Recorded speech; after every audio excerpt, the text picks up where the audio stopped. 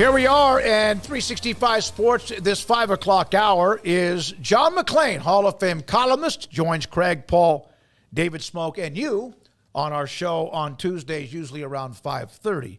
John, thank you very much for your time. I cannot tell you where I saw this. I just remember I saw this note that touchdowns in the NFL through, and there might have been still like the Sunday night game and Monday night game, were down an enormous amount of how many touchdowns were scored. You saw 13 field goals in the Giants at Washington game.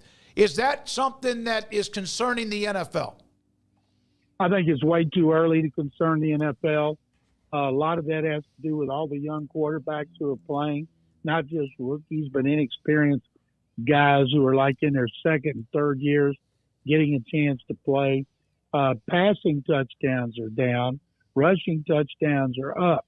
I think some of that is a byproduct of not being able to hit anybody in the off season, tackle anybody, not playing people in the preseason.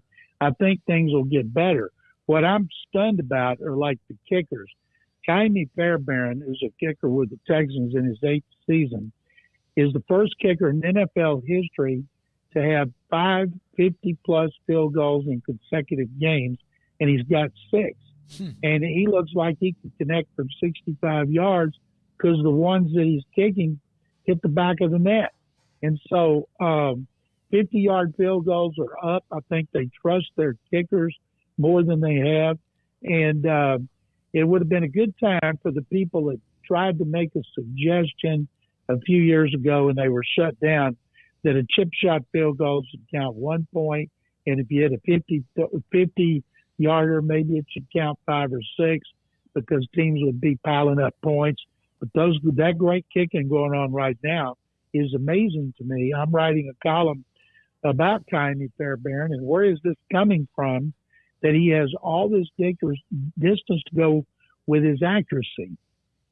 John, the Texans with a nice win over the Bears, 19-13 to move to 2-0 is cool to see the first of what will probably be many matchups between young stars like C.J. Stroud and Caleb Williams. And I wondered your impressions on that, but a big takeaway I had from this game is, my goodness, Jalen Petre's out there hitting some people.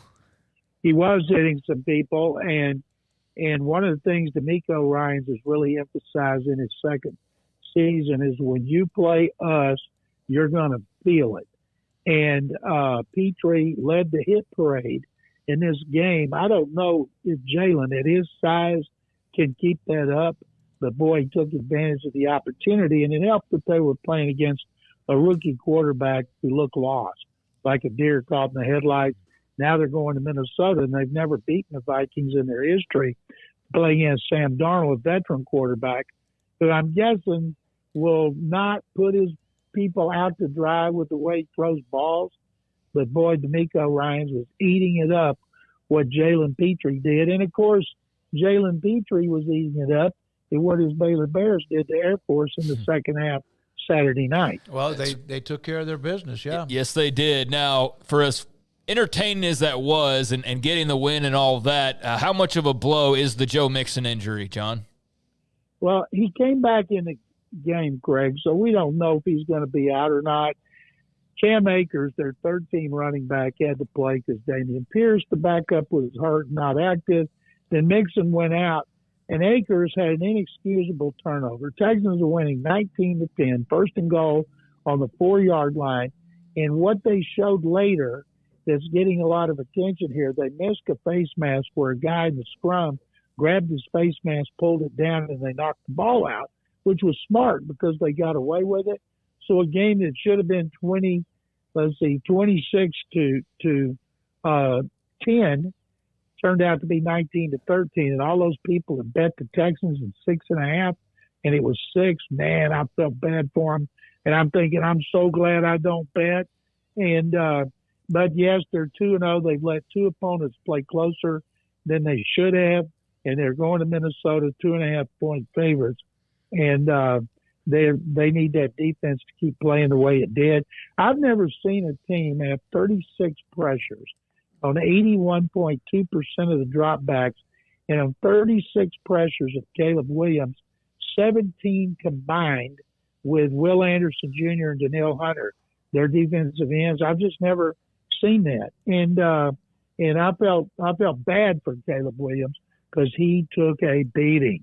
Yeah, he did. Were the Cowboys exposed, or the Saints just a heck of a lot better than people thought? Last season, the Saints were 9-8. They tied Tampa Bay for first place in the NFC North.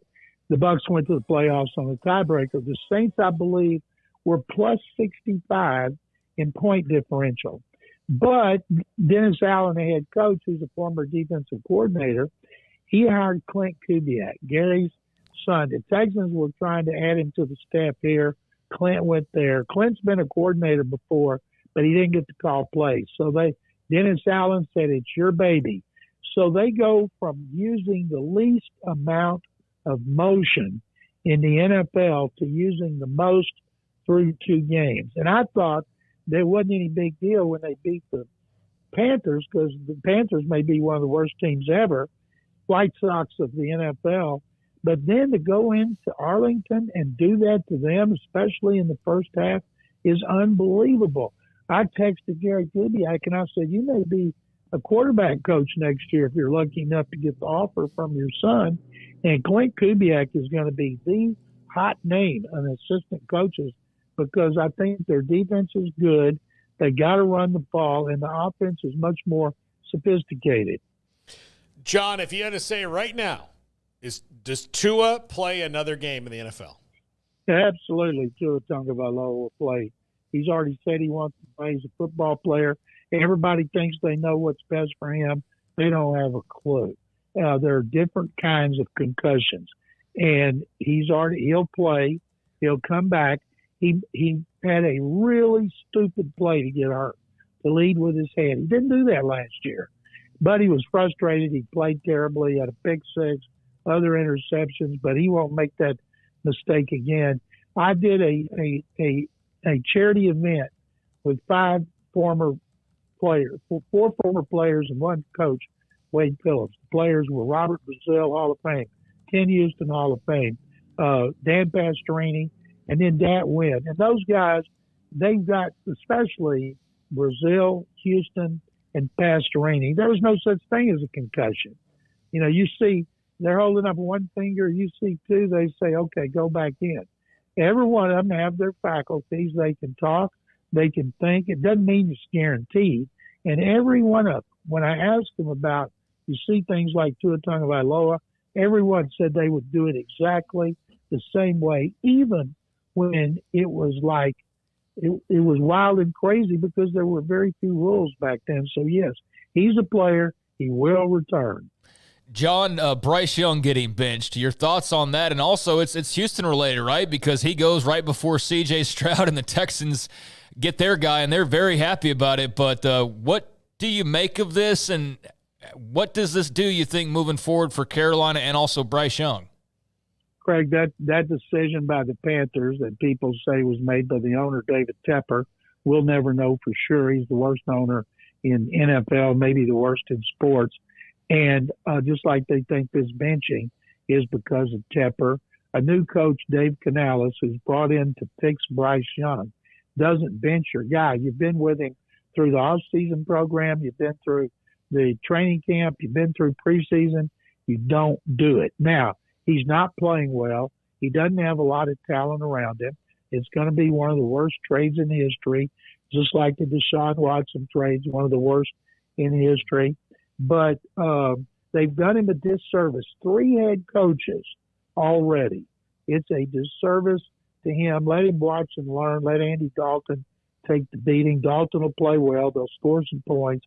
But Bryce Young will return. Fortunately for them, they've got their first pick, which should be first overall. And then they don't have their 2. That still belongs to the Bears. So it's just unbelievable the way that team has gone down the toilet since David Tepper bought it in 2018. John, last thing for you. We appreciate you as always. Is the kickoff change something that's working, and your thoughts about it? It's different strategy. Nobody's brought something out where we go, wow, I can't believe they did that. And maybe they will. They're kind of feeling each other out. I don't think it makes a whole lot of difference. Some of them are kicking in the end zone and letting the opponent start at the 30. Others, like the Texans, are trying to kick it high and keep them inside the 30. And I think it'll be just an ongoing process.